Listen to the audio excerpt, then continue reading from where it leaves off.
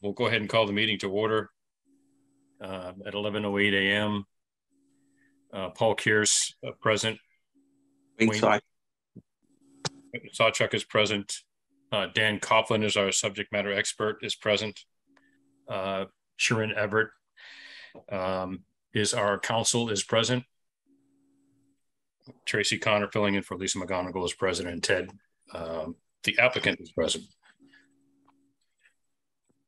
So I guess what we have before us is to approve the recent sewer relocation plan, and also the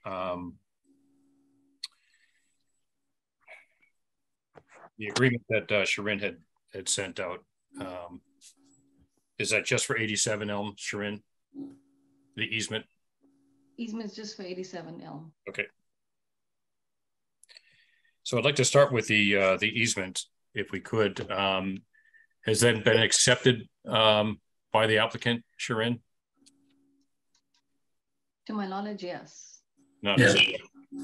So I just you accepted our final revision as of yesterday. So from our perspective, it's in final form, assuming you're okay with that change, which your email indicated you were. Yes.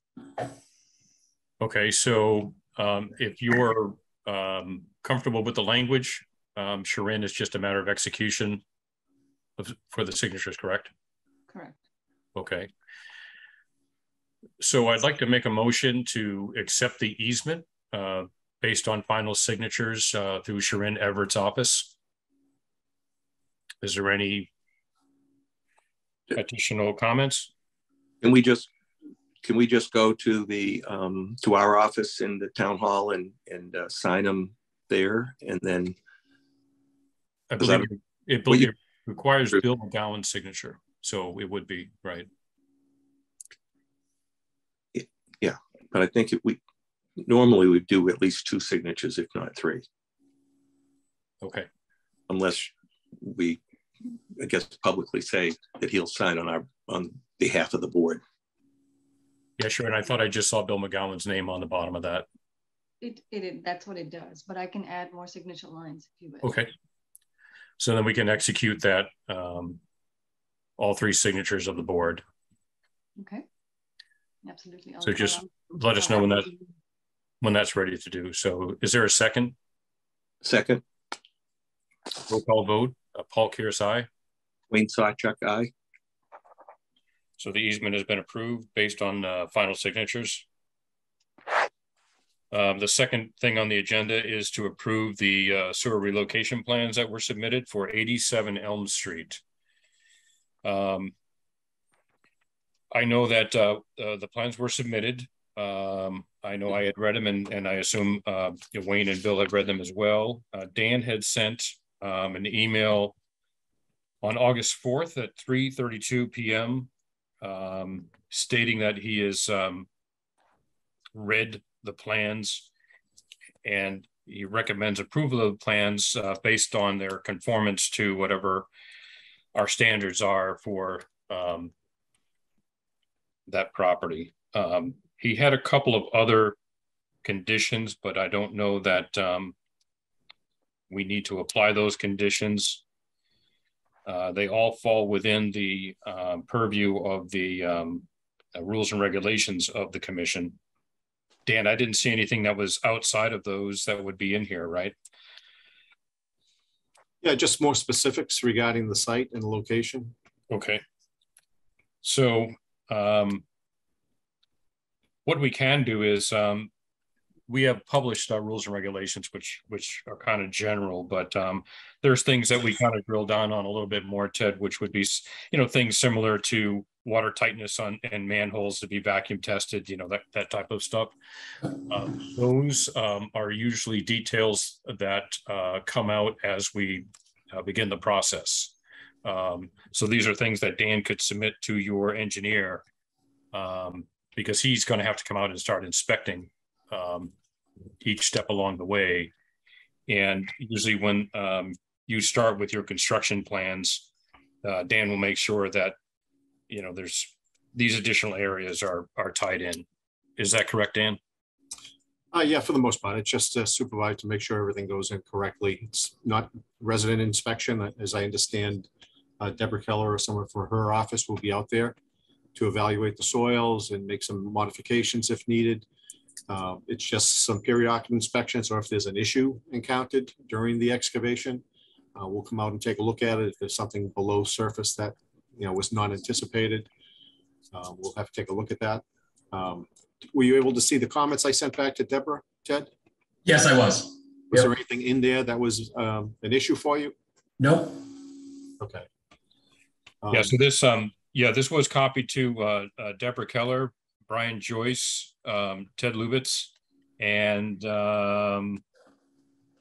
Sharon, as well as to Lisa McGonigal, Wayne Sawchuk, Paul Kearse, and Bill McGowan. So the full board and staff here, as well as your team. Yes. This is what we would expect to start to review as you start to do the construction on 87 Elm. Is that correct, Dan? Correct. The only thing that was still pending was obviously the easement, which Sharon has finalized at this point. I didn't know if Brian Joyce had any additional comments. I don't know if Brian's on the phone. Yeah, we tried to get him in. I don't know if he's on the phone or not. Tracy, is Brian on? Brian, yes, he's on. Can you hear me? Yes. Yep. Can you guys hear me? Yes. Oh, yeah. No, I have no additional comments. Thank you. Okay. So the only other thing was, did you already file with Conservation Commission? Do you know? So all of the work has been filed with Conservation Commission. Okay. And this is included on order of conditions. And the only other thing to resolve was the dewatering method. Yep. Going to work that out with the contractor, and I'm only asking basically so that we're notified on what method is being utilized. And we will do that. We actually did a site contractor selection this week, so they will be working through that. And we've been in touch with Brian on a lot of these issues, and we'll continue to work with him in your office as we move through this process. Okay. Who is the contractor you ended up with, or? SLT. SLT? Yeah. I don't know if we formally awarded them, so they might not know. So if you. Okay. I'm not sure if they are a drain layer in town. They will have to become a drain layer. Understood. Okay. So did you receive a foundation permit already? We did. For 87 Elm? One of that might still be pending. 87 Elm might be pending. We received them for the north and south buildings. Okay. So generally, I would recommend that the plan entitled Sewer Plan 87 Elm, Cohasset, Mass, dated revision date 8/4/22, be accepted and approved, subject to the conditions in my 8/4/22 email. Yeah, I would say less paragraph A. The board has to determine what that amount is going to be. Sure. So there is a application for, I believe it's called repurpose or reuse of property that I think we need to fill out. So we'll just check that out. So we'll, Wayne, any comments? No, I think I would accept an approval, as Dan has just mentioned. Okay. So I'll make a motion to accept the sewer relocation plans for 87 Elm Street. With the acceptance of the email dated 8/4/2022 from Dan Coughlin, our subject matter expert, less paragraph A. Is there a second? Second. All in favor, Paul Kearse, aye. Wayne Sawchuk, aye. So we have approved the 87 Elm Street plans. Great. And again, thank you for the accommodation for the special meeting. I know it's tough with scheduling, but really appreciate it. And for Dan and Sharon turning around those documents so quickly, we really appreciate it. Sure. Okay, On a separate subject matter altogether, I understand that when you guys start construction that the Legion Post is going to try and open for lunch over there for the construction workers. So Good, that would be great. maybe you can help push them along. They may do, right now I think they can only boil hot dogs, but I'm not sure. All right, well, there's no drinking on the job, so that's hopefully that's not a problem. Yeah, so just please keep that in mind. When they're over there. I mean, the Legion would be a great spot for cooling anyway if they bring their own lunch. But yeah, so please keep that in mind. Definitely will do. Do you know when that's going to start? When I was there Memorial Day weekend, that's what their plan was. So I'm hoping they've they're probably waiting to hear from you guys to see when you're going to start. So okay, yeah, it'd be nice for them to open for lunch and then let them know what your hours are, and they can probably accommodate folks over there. Perfect. I will definitely pass that along. It's great. Great. Thank you. Sharon, anything else for us? That's it. I just sent you the revised signature page with all the signature lines. Okay. I had something on another topic if you want. This one was just strictly for 87 Elm, this meeting. Just information purposes for you. And okay. All right. So you don't need me anymore? Yep. We're all set, Ted. All right. Thank you all. Enjoy this week. Bye. Great. Thank you, Nelly. Good luck. Thank you. Just to update you, I recontacted DNC Construction, who has been a kind of go-to contractor at the plant for a while, and basically got them re-involved relative to trying to replace that grit screw. So they have been in touch with Scott at this point in time, and they're getting updated pricing to have that grit screw replaced. And I also had another contractor. He's a very experienced welder. I've used him at other projects. And he's working with a repair shop, and he went down today to take a look at the doors, and he'll have a quote within a day or two, he tells me. Yeah, the famous doors. Yeah, and I think DNC was also going to try quoting that as well, but I think this guy might be a little bit cheaper and more affordable. And can I put you on hold just for a second, Dan? Sharon? I just wanted to ask if we are going to have a separate meeting on the extension agreement for Cook Estates. Yeah, so I have read through that. I should be able to get back to you by Thursday. Okay, great. I'll get back there. Great, thank you. Before we finish the meeting, Paul, I wanted to see if we can get an update on whether or not they started the construction starting yesterday, because I hadn't had a chance to drive by. Don't know if anybody knows anything. On what property? This is for the Cook Estate. Cook Estate? Yeah, I haven't. Yeah, this is so they have started out there right now. They're marking utilities and doing GPR to find the subsurface utilities. They are going forward with that directional drilling and vacuum excavation to locate, any utilities. The plan is to start on Thursday in the crossing the parking lot area in front of the school. So they'll have a receiving pit. They're going to go from Grass Island to Grass Island is the idea. And just on the note on the easement, we need to kind of finalize that and button it up before they get off school property going up the hill, just so that, that there's an easement in place, I guess, for the contractor to do the work. Okay. Okay. Brian, is there, I've seen some of the, that boring underneath that we've done for conduits that when we were in the computer business, and it seemed very difficult for it to maintain a particular height going through when they hit an obstruction, like a round boulder or something like that. It would tend to sort of move. Do you expect that they'll have a problem with the clay and rock that's in on the subsurface?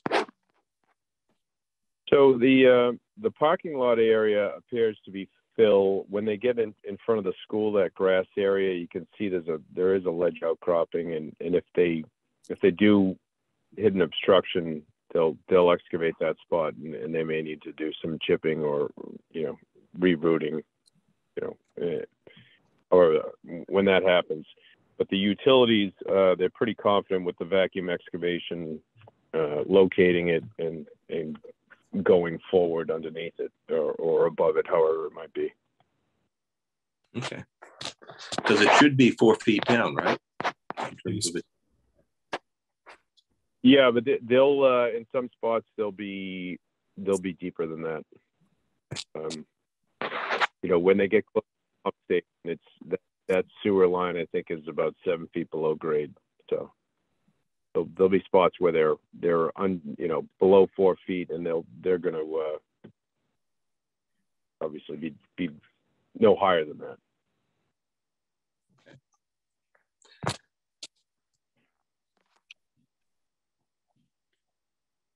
Dan, Dan, do you have anything else? No, it's going to be hit or miss. They do, the directional drills are monitoring it from the surface continuously during the operation. So it helps to maintain location and depth in terms of what Wayne was referencing. So hopefully it will go good for them. But. Okay. So in our next meeting, I think one thing that we need to take a look at is following up with Woodard and Curran. We at town meeting approved $80,000, $40,000 for a pump for Deer Hill and $40,000 for Tupelo. I remember them telling us that I believe the Deer Hill would be ready and installed in July, and then September would come the pump for Tupelo because it was on back order. So is that something, Brian, you would follow up with, or should we have Dan do that?